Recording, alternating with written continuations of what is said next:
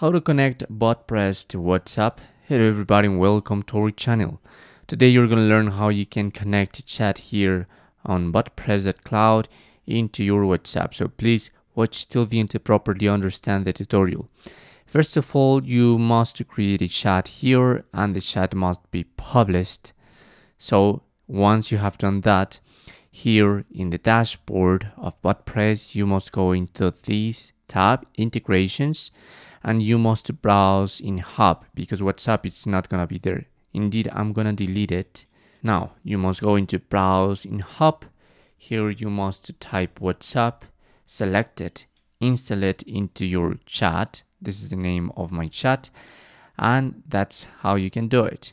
So now here in the integrations I have WhatsApp. So I need different like data, the token, the phone number ID, and the access token. You are gonna be able to find that into Meta for developers. So you must get started and complete the registration process. So by now I'm going just to continue with it.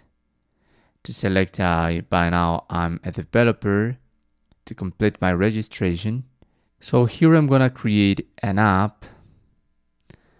I must be selecting that this is going to be other, so I'm going to explore other products.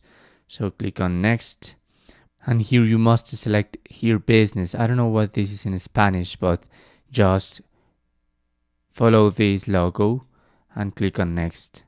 And now you must add a name here, so I'm going to name it like apps and I don't know, some random numbers. Create the app. Okay, let's create it like this. And now I have the different apps that I could link here into my app. So you just have to scroll down, go into WhatsApp and click on setup. You must select a Meta business account. So I'm just gonna do it with this, and you will receive a WhatsApp test phone number to send messages to a maximum of 5 phone numbers. And this is the data that I'm gonna need in order to continue with my link process. So here, as you can see, I'm going back. You need your phone number ID and the access token. So here I have my phone number ID. I'm gonna copy this, paste it here, and the access token. And this is the access token, the temporary access token. So I must copy it to go back, to paste it here. And here into verify token, I'm just going to place random numbers too and save the configuration.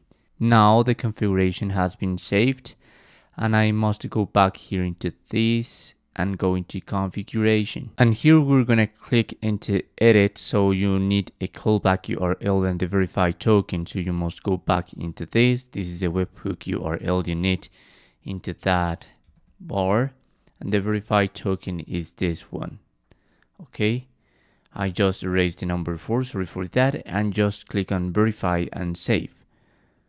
Also, you must go into this button, manage and active the message option. Once you have done that, you must go back into the API setup and you must complete the process here. For instance, to a manage phone number list, you must select your country and type your number. Click on next. This is gonna send you a verification code. And once you have done that, you can send a message to let's try these platforms. So I'm gonna send a message, and here, as you can see, I have a new chat with hello world and the configuration just completed. Just remember, to finish this process, you must complete all these steps to configure webhooks to receive messages, learn about the API and build manage your app, to add the phone number and the payment method. Also, remember, this is just gonna work with a number that has not been associated to any account here in Facebook or business account. And that's how you can do it. Thanks for watching.